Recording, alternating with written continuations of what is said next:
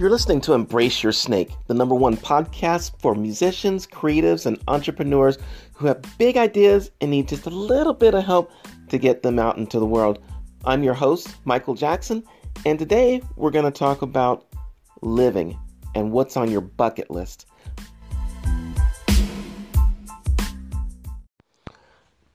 So here are some things that have happened over the past few days. One person I know has a family member that fell and broke their wrist pretty badly. So it's not just broken, it's actually crushed. They also had, some other medical problems within a week, and then a week later had some other medical problems. That's one thing that happened.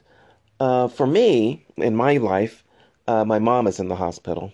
She's got some problems and she's in the hospital, and that happened. I know another friend of mine who literally this morning woke up and had a friend who was in a car accident, and the car flipped over a couple of times. Fortunately, the person in the car was okay, and they're going to continue with their lives.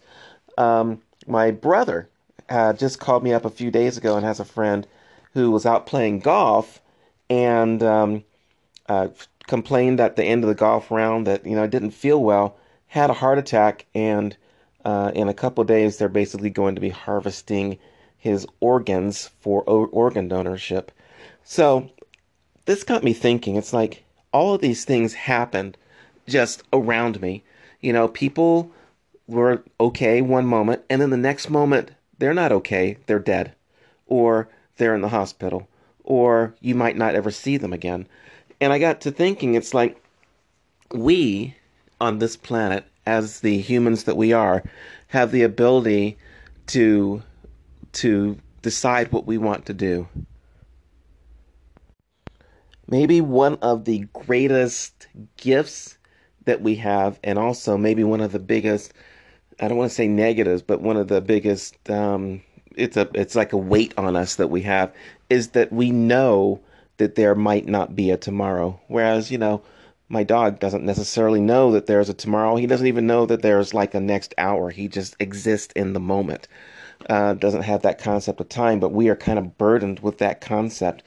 So what I think a lot of us have done, and if we put together these lists of things that we want to do in the future, we put together our bucket list of things where we say, you know what, when I am 30 or 40 or 50 or 60 or retired, I'm going to do this thing that I want to do before I die. And I got to thinking about this concept of the bucket list, and I think the bucket list just might be a bunch of crap. Not because the things on the bucket list aren't worth doing. No, they are totally worth doing, but they are worth doing now. You don't have to wait to do this. And the reason I say that is because, as I wax philosophic today, is that our lives are to be lived. They're not to be dealt with in servitude to a job or to a boss or to, all these other things around us to demand our time that say, you need to do this now. And when you get done doing what I think you need to do, then you have my permission to go out and take a little bit of time to yourself. That is completely wrong. That is absolutely the wrong way to think about it. And here's how I'm going to suggest that we all think about this. The journey, and I've heard this so many times, the journey is the dream. If you have a dream that you want to live, how you get to that dream and that journey of getting to where you want to be is what's important in life. Getting to the goal, that's great. But what happens once you get there? It's like, oh, I got the new car. All of us have had maybe a new car or a new house, or we've got this new watch we wanted, or this new thing.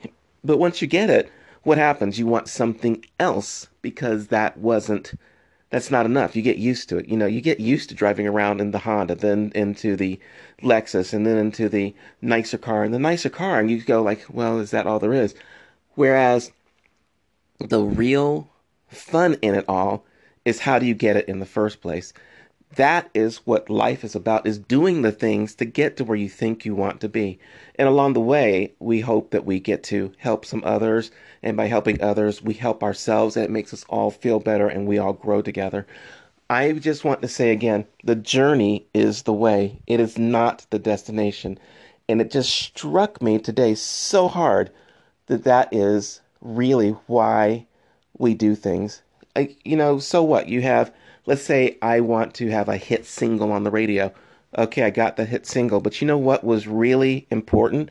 Finding my manager, making the friends, playing the music in all the different stadiums that I got to, finding a record producer, all of those things that got me to wham, I got the hit single, you know? Or for me, with the photography, if I want to shoot in different locations around the world, the real journey is how do I get from where I am now to being able to jump in my Xterra and driving to the edge of the Grand Canyon and shooting an amazing photo shoot right on the edge of the Grand Canyon.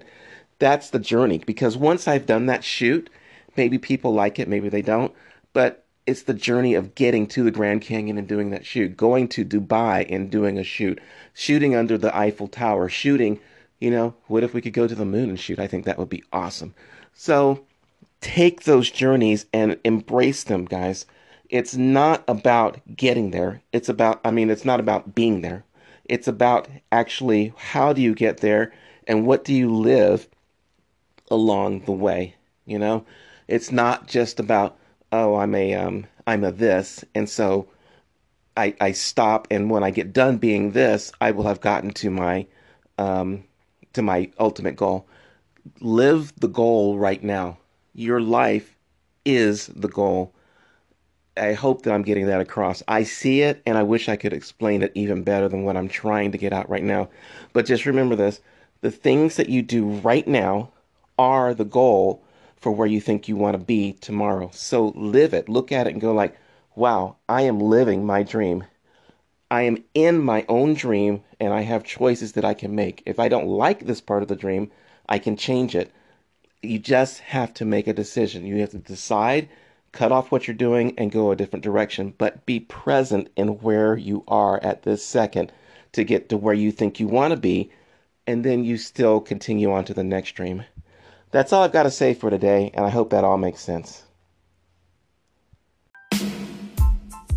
That's it, guys. You're in your own dream. Look around you, see what's there, embrace it, and live the way that you want to live now. You don't have to wait for retirement. You don't have to wait to be given permission. You don't have to wait at all. Take what you have and embrace it. If there's something that you want, go for it now. If there's somebody that you go like, gosh, I wish I could meet this person, find a way to do it now. Don't wait. Just do it. Thank you, Nike. I appreciate that saying. Just do it, guys. This is Michael Jackson. Peace.